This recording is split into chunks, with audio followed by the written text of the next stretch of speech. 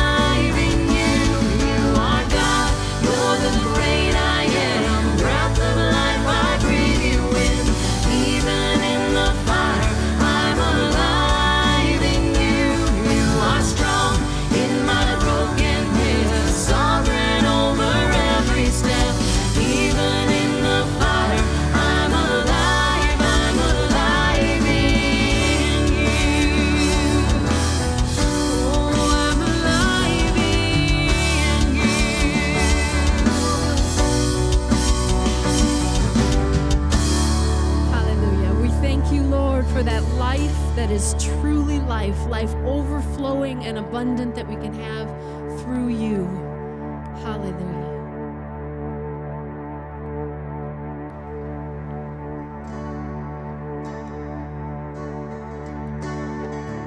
Who am I that the highest King would welcome me? I was lost, but he brought me in. Oh, his love for me. Oh, his love for me. When the sun sets free, oh, it's free indeed. I'm a child of God, yes I am. Free at last. Free at last, he has ransomed me. His grace runs deep. And while I was a slave to sin, Jesus died for me. Yes, he died for me. When the sun sets free, oh, he's free indeed. I'm a child of God, yes I am. In my Father's house, there's a place for me. I'm a child of God, yes I am. I am chosen, not forsaken. I am who you say I am. You are for me, not against me. I am who you say I am. I am chosen, not forsaken. I am who you say I am. You are for me, not against me. I am who you say I am. Yes, I am who you say I am. When the sun sets free, oh, it's free indeed. I'm a child of God, yes I am. In my Father's house, there's a place for me. I'm a child of God, yes I am. In my Father's house, there's a place for me. I'm a child of God, yes I am.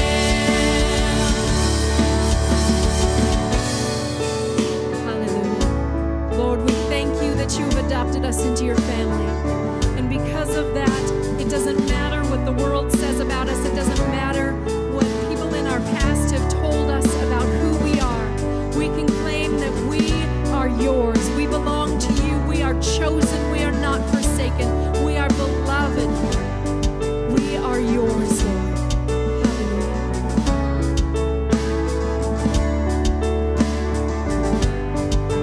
I am chosen, not forsaken. I am who you say I am. You are for me, not against me. I am who you say I am. I am chosen, not forsaken.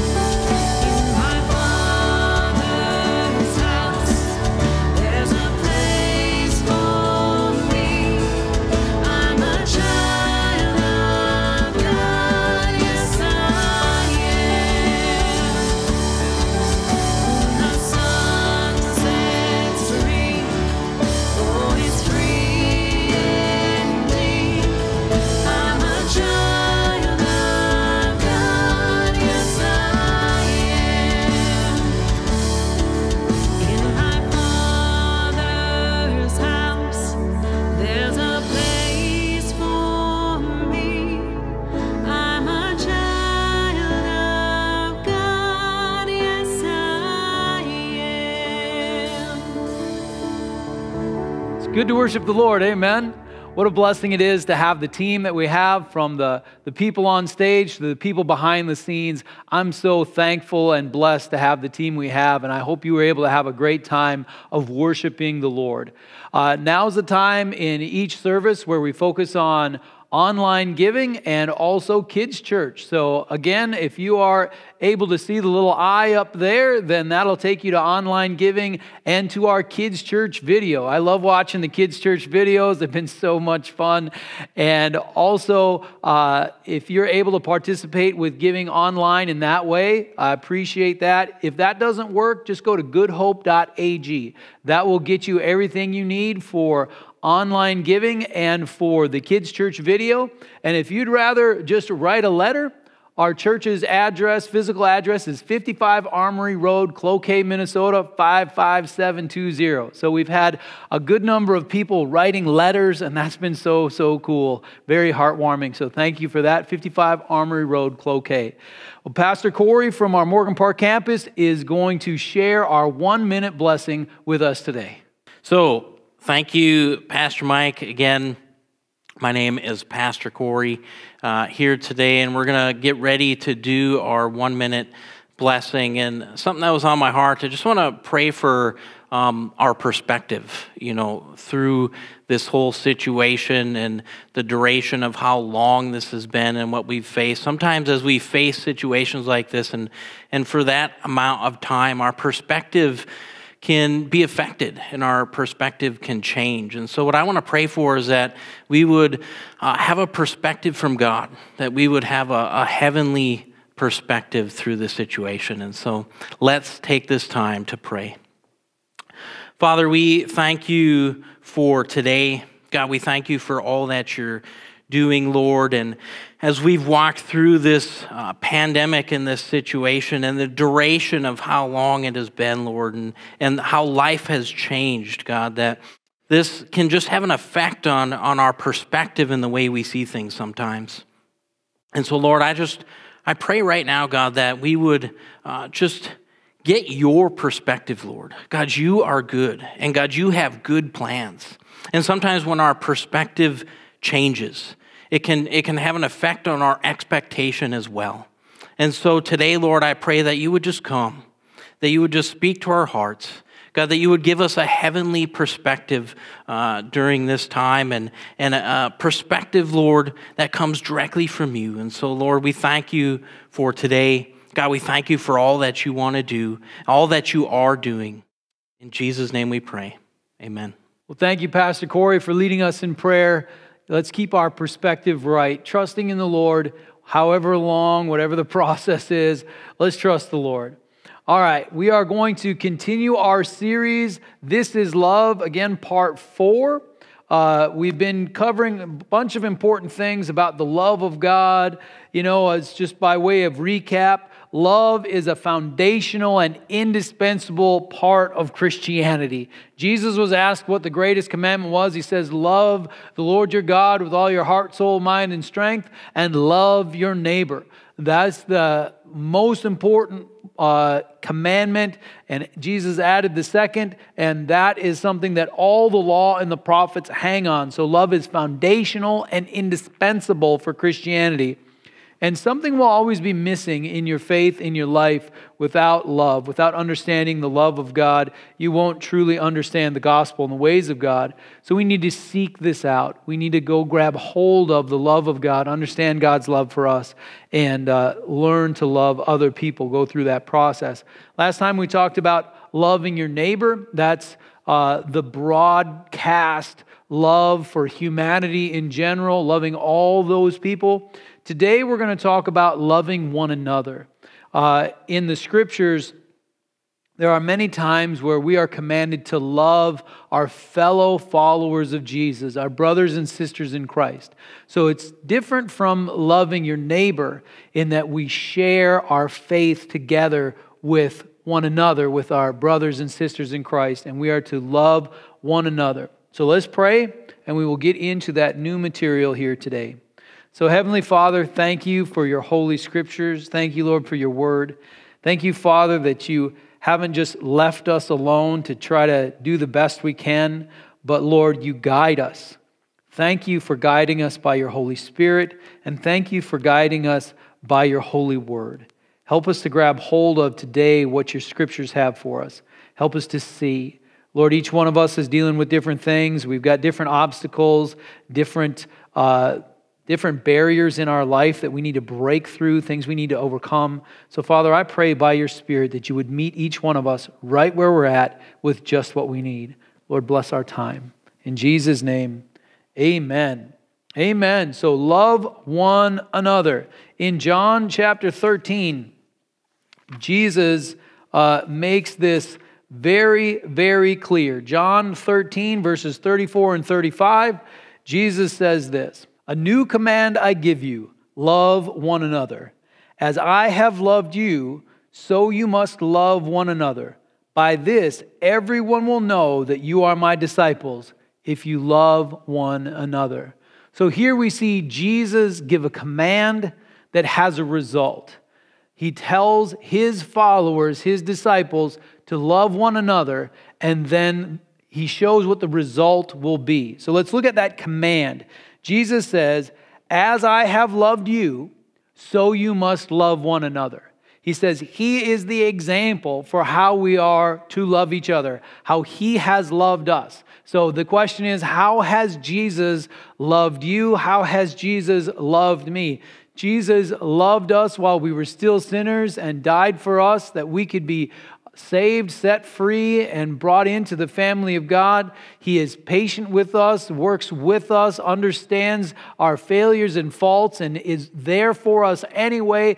As he has loved us, so we are to love one another. What an amazing, amazing command, to love each other as Jesus has loved us. That's the command, and there's a must in there. As I have loved you, so you must love one another. Little extra emphasis. We are absolutely commanded to love one another, fellow believers in Jesus, the way Jesus has loved us. And then there's a result. The result here, by this, everyone will know that you are my disciples if you love one another. The result is an impact on other people, on those outside the faith, on those who aren't the disciples loving one another. But it says, again, by this, everyone will know. It will have an impact on showing everyone something important about who God is. So the result is that everyone will know that you are my disciples, as opposed to what? Everybody thinking that you're religious weirdos or just angry, goofed up people, that sort of a thing. But if we love one another, then people will see that we are followers of God that are working together.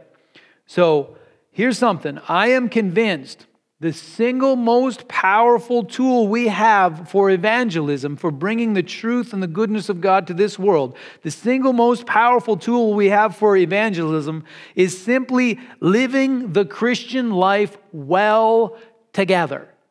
That's the most powerful thing we can do to evangelize the world, is live the Christian life well together.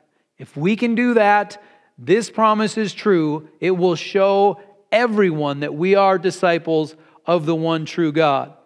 I've said this controversial statement before. I'm going to say it again. I'll say it in the future too. Most people don't need to hear about Jesus. They need to be shown. They need to be shown what following Jesus looks like. They don't need to hear. Too many people have heard about Jesus, but then they've been shown hypocrisy, and that creates a serious problem. That's where we end up in Romans chapter 2. Romans chapter 2, verse 24 says, "As it is written, God's name is blasphemed among the Gentiles because of you." So if we tell people about Jesus, but then we act hypocritically, it doesn't show everyone that we are his disciples. It makes people look down on God, blaspheme God, think this is all a bunch of baloney. So we need to love one another. We need to live the life well so that then it shows people. Instead of being hypocritical and constantly failing God and not loving one another but having division in our midst, instead of that, and that causing people to blaspheme God. Instead, we want to show people who God is by how we're living and how we're living together. And then Matthew 5:14 through 16 will start to come to pass. This is in the Sermon on the Mount, Matthew 5:14 through 16. Jesus says, "You are the light of the world." And he's talking, of course, to those who are following him, who are listening to him speak, so those who want to be his disciples. "You are the light of the world. A town built on a hill cannot be hidden. Neither do people light a lamp and put it under a bowl. Instead, they put it on its stand, and it gives light to everyone in the house. In the same way, let your light shine before others, that they may see your good deeds and glorify your Father in heaven." So, what causes people to glorify our Heavenly Father? The good deeds of the people who are following Jesus.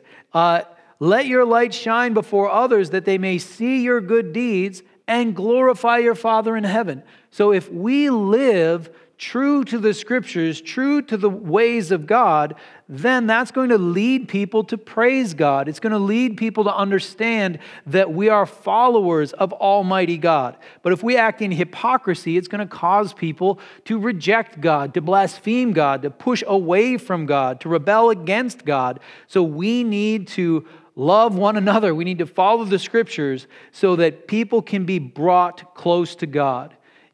It's not our arguments, our anger at things that are wrong in this world, or our superficial coolness, that brings people to Christ.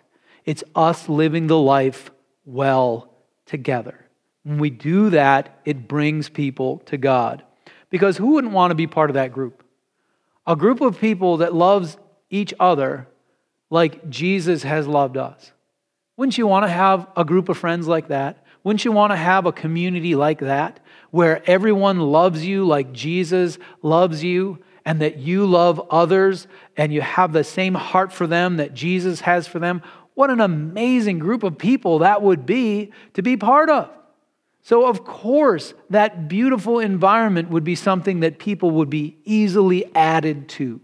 But if we've got ugly, divisive, yucky churches that are even hard to become part of, then it's not going to work.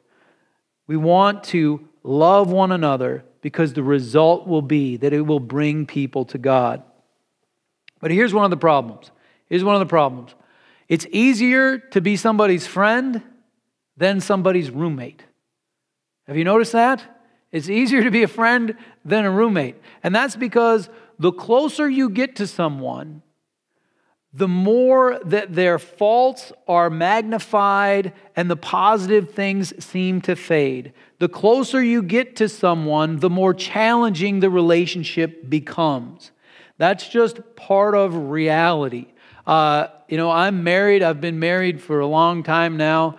What year is it? 2020. So it'll be 29 years next month that I'll have been married. And let me tell you, it is easier to have a girlfriend than it is to have a wife.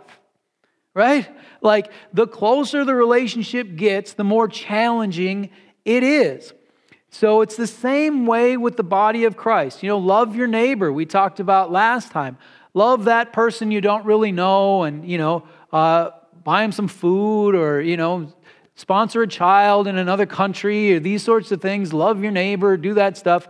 Well, that's easy to do, but if you actually got to know them, you got close with them, you'd see their faults, you'd see their failures. You wouldn't just see their need and your heart would go out, but you'd see the things they do wrong. You would see the yuck in their heart and all those sorts of things that everybody has. You would see that, and you'd start to focus on their faults, and the positives would start to fade. So it's a challenge, because the closer you get to someone, the more difficult the relationship is to maintain. So we need to get really good at following Jesus for this to work, to love one another. And this is where many Christians stumble. And in today's world, it's very common for somebody to be I'm a follower of Jesus, I'm a Christian, I don't go to church. I mean, those people are goofy.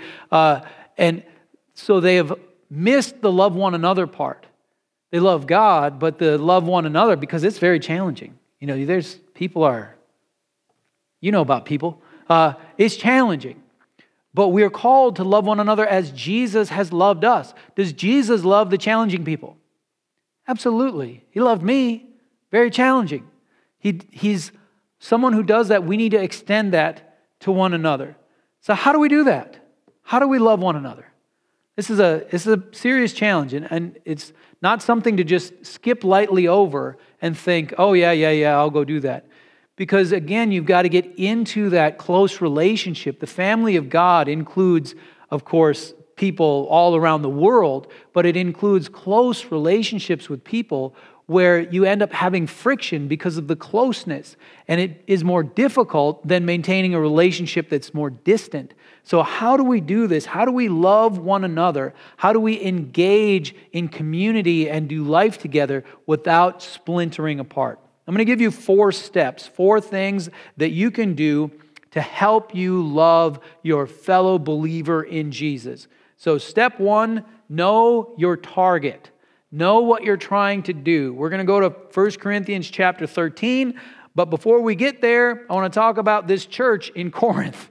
They had significant problems. They had lots of issues. So we're going to read some preliminary verses from 1 Corinthians before we get to chapter 13. And that'll show you where they're at, because they were starting to falter on the love one another part because divisions were cropping up inside the church. People were starting to silo into different groups. They didn't like each other. They had lawsuits against each other. There's lots of problems going on there. But let's just read a few sections from early in 1 Corinthians. Chapter 1, verses 10 through 12 says this: I appeal to you, brothers and sisters, in the name of our Lord Jesus Christ, that all of you agree with one another in what you say, and there will be no divisions among you, but that you may be perfectly united in mind and thought. My brothers and sisters, some from Chloe's household have informed me that there are quarrels among you. What I mean is this: one of you says, I follow Paul, another, I follow Apollos, another, I follow Cephas, still another, I follow Christ. Is Christ divided? Was Paul crucified for you? Were you baptized into the name of Paul? Added an extra verse there, verse 13. Is Christ divided? Well, in the spirit, no.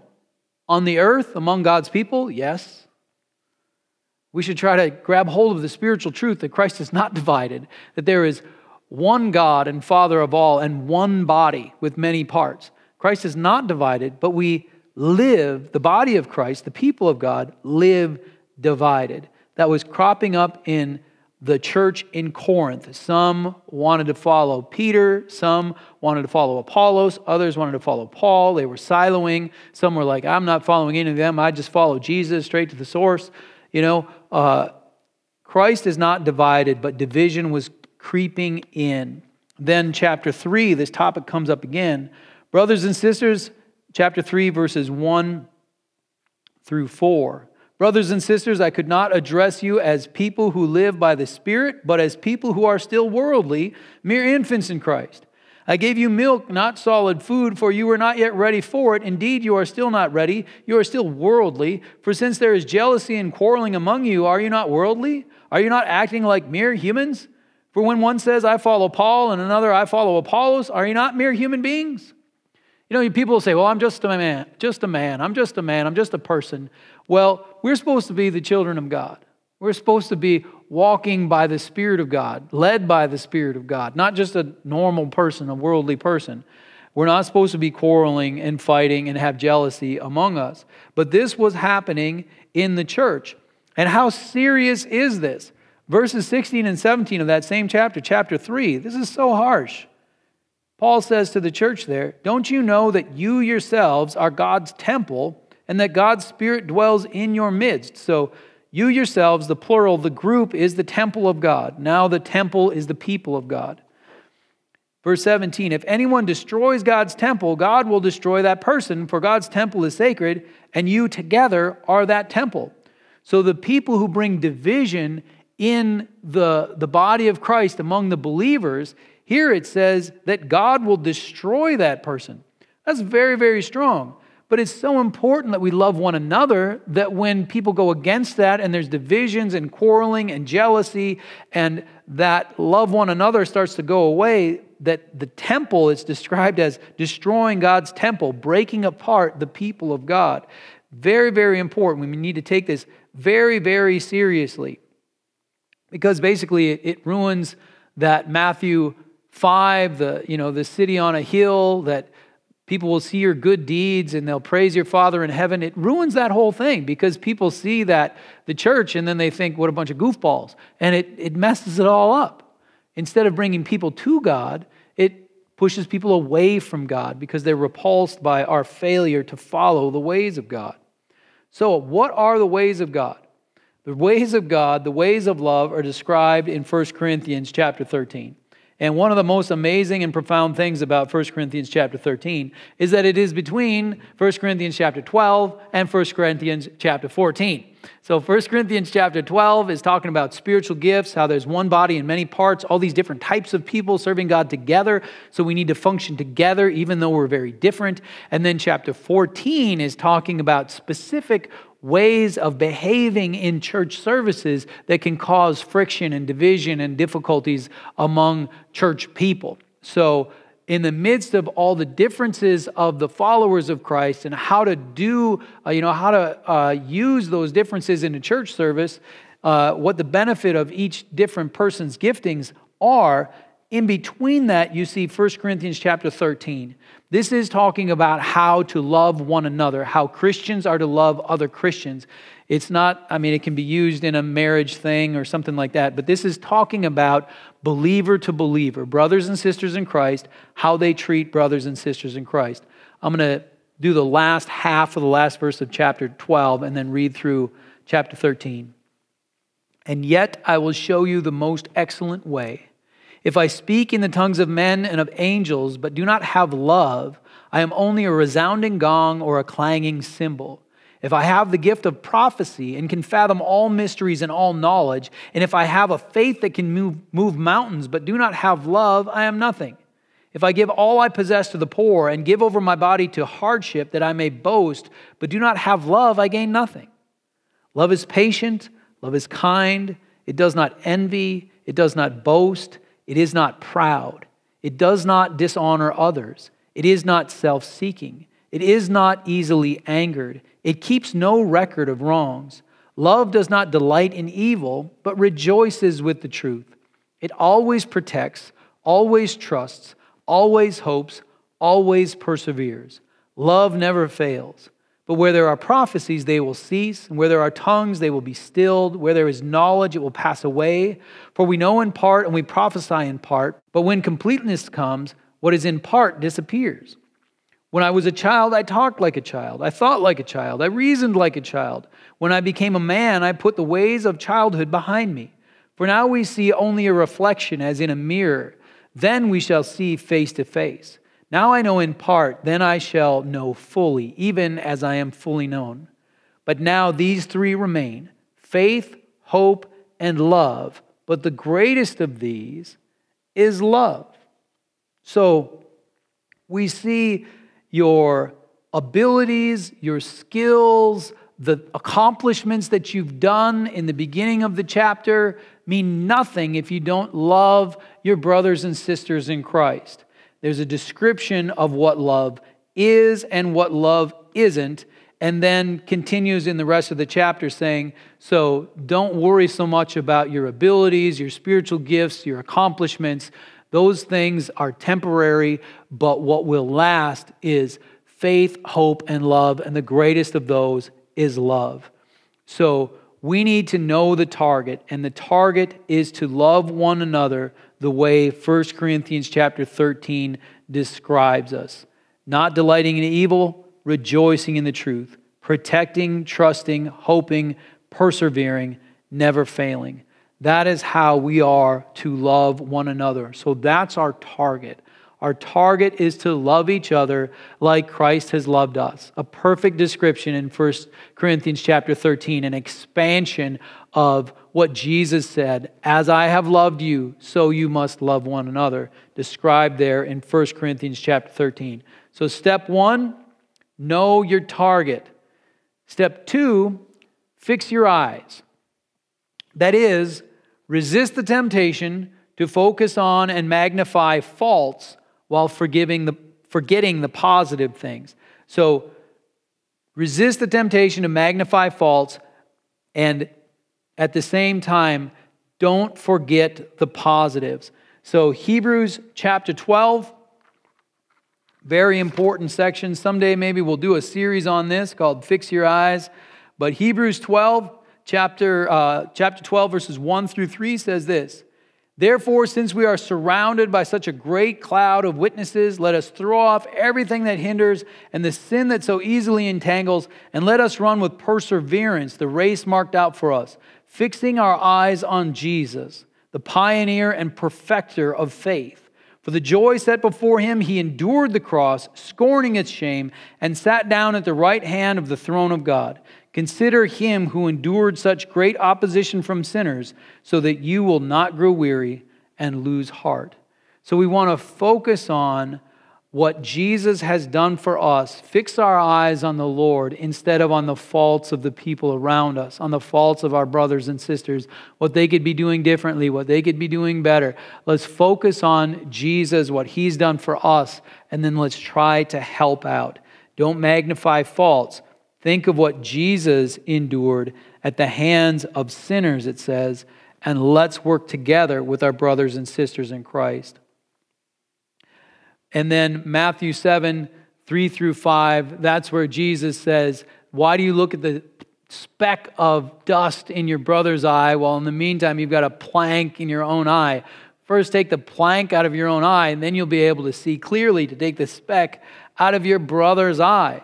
So instead of looking at the faults of other people, now Jesus instructs us to look at ourselves, to figure out what we need to change, what we need to do better. So we fix our eyes by focusing on the Lord, what he's done for us, and how he persevered through difficulty. And then when we notice something wrong with somebody else, we look at ourselves and try to get the plank out of our own eye. So fix our eyes by focusing on Jesus, focusing on our own self-improvement by looking at making ourselves better and serve the Lord more effectively. And then Philippians 4:8 says this. Let's get there quick. It's all about your mental focus. Philippians 4:8, which is in the context of church strife, church conflict. Two ladies were quarreling with each other. There was some kind of a difficulty there. Paul describes them as people who have contended at his side in the cause of the gospel. So these are strong followers of Jesus who are active in some sort of ministry. And in that context, the Apostle Paul tells them, finally, brothers and sisters, whatever is true, whatever is noble, whatever is right, whatever is pure, whatever is lovely, whatever is admirable, if anything is excellent or praiseworthy, think about such things. So Paul is telling them to magnify the positives, magnify the good things about one another. Don't focus on the faults of one another, but magnify the good things about one another. So we want to fix our eyes. Again, step 1, know your target, love one another as Christ has loved you. Description in 1 Corinthians 13. And then fix your eyes. Resist the temptation to magnify faults, but instead bring up the positives. Fix your eyes by focusing on what Jesus and what he endured, what Jesus has done and what he has endured.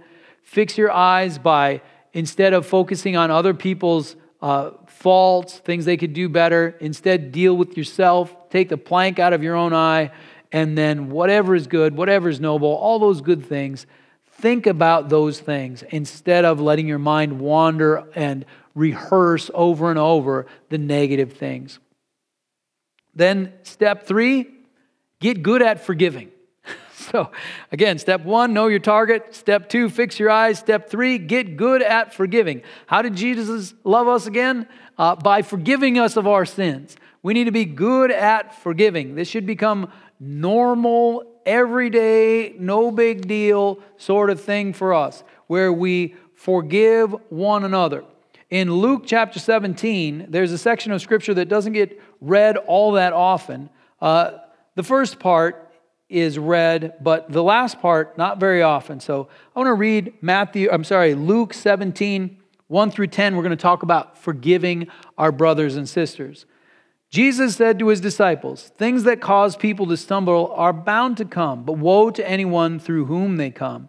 It would be better for them to be thrown into the sea with a millstone tied around their neck than to cause one of these little ones to stumble. So watch yourselves.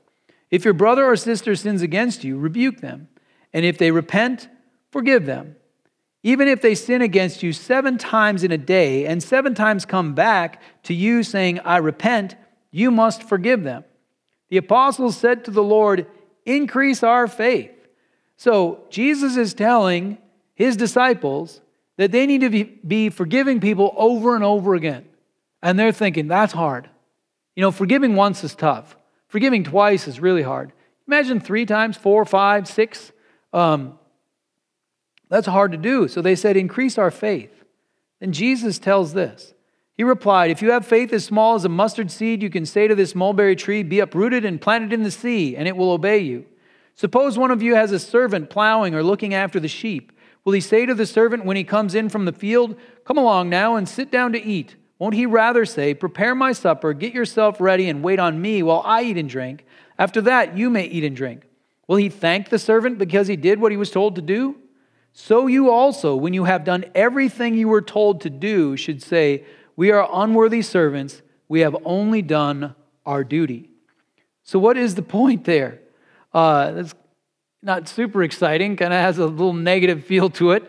But what's Jesus trying to say? He's saying, look, don't expect a party when you forgive. This is normal everyday stuff. You've got to get to the place where you can forgive people. Just boom, get it done. It's your duty. You just do it.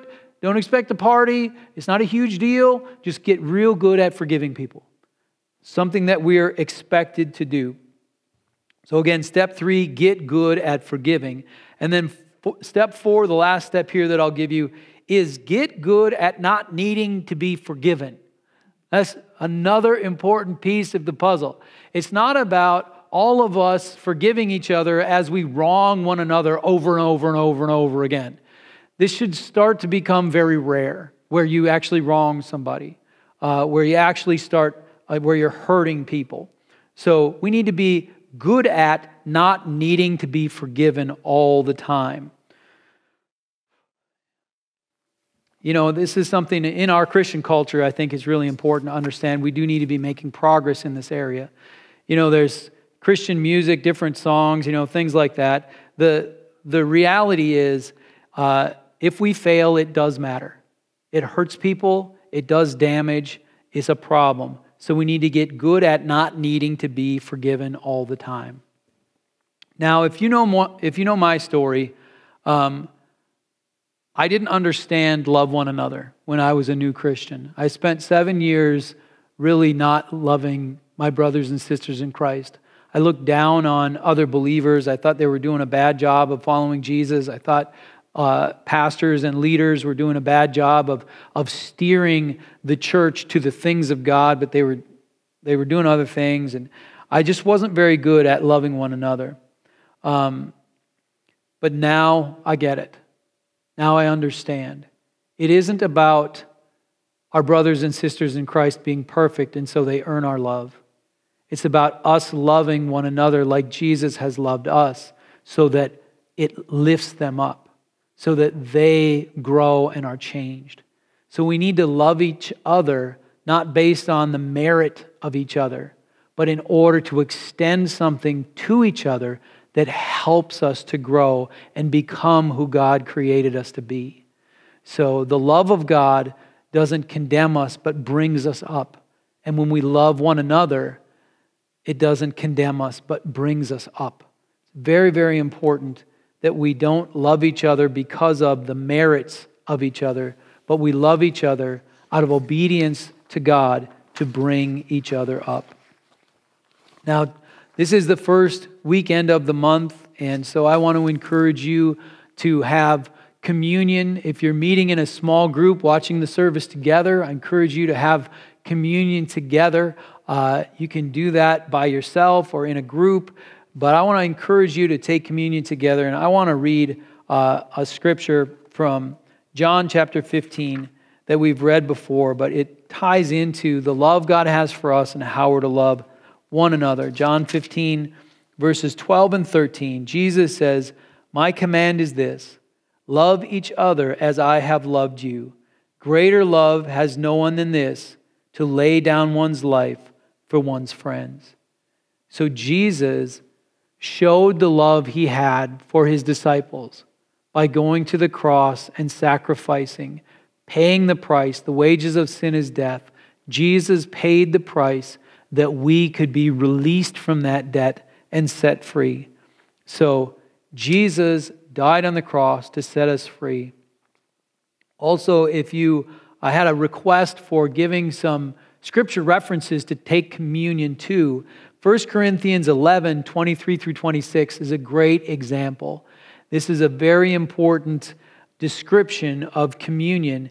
And of course, we read a lot of scriptures from 1 Corinthians today.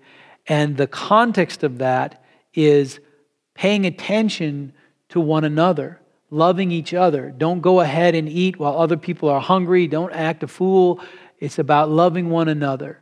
So read 1 Corinthians 11, 23 through 26, and you can read the rest of the context and tie it into the message if you'd like. But I encourage you to receive communion. Remember, his body was broken for us for our healing. By his stripes we are healed. And his blood was shed for our forgiveness. So we can receive healing and forgiveness through communion. So if you've been listening to these services, you've been here today, and you haven't given your life to Christ, I want to do an email altar call. When we're together, we have people raise hands, and I just love that part of the service. People come and they give their lives to Christ. They proclaim their faith in Jesus. We can't do the hand raising, but you can shoot me an email. Raise your hand by shooting me an email, letting you know that you want to give your life to Christ, and I will help you do that. So shoot me an email. There's our email altar call. So let's pray together as we close the service. Let's pray that every Christian can follow Christ by loving each other. Let's do that. If you've got a prayer need, prayer@goodhope.ag. Prayer team will pray for that prayer need. But let's pray together to be able to love one another. So Heavenly Father, thank you for showing us the way, the most excellent way, the way of love, where we love one another, where we are that city on a hill, that light on the lampstand that brings light to the whole room, Lord, that we are an example to this world of how you want people to live, loving one another, helping each other, fixing their eyes on you, understanding that the target is the love you have for us, and being able to forgive, not having a huge process, but just able to forgive and then not messing things up, not needing to be forgiven all the time. Lord, let us walk in your ways. Let us trust in you. And Lord, help us. Father, I pray for those who are part of churches that have division and strife and harshness going on, that are still separated because of the COVID-19 deal, but will be coming back together. Lord, I pray that when they come back together, that they would come together strong, knowing that we love each other, not because of the merit of each other, but because, Lord, you have loved us, and that love has changed us. So we love one another so that we can be changed and lifted up. Lord, encourage us, give us strength, give us that love by your Holy Spirit so that we can walk in your ways. Bless us and encourage us. In Jesus' name, amen. Amen. Well, hey, so glad you were here with us. Again, if you could share on social media or make a comment, that'd really be super helpful. But if you can't, that's cool too. But I just want to say thank you for being part of this. And from all of us here at Good Hope, God bless.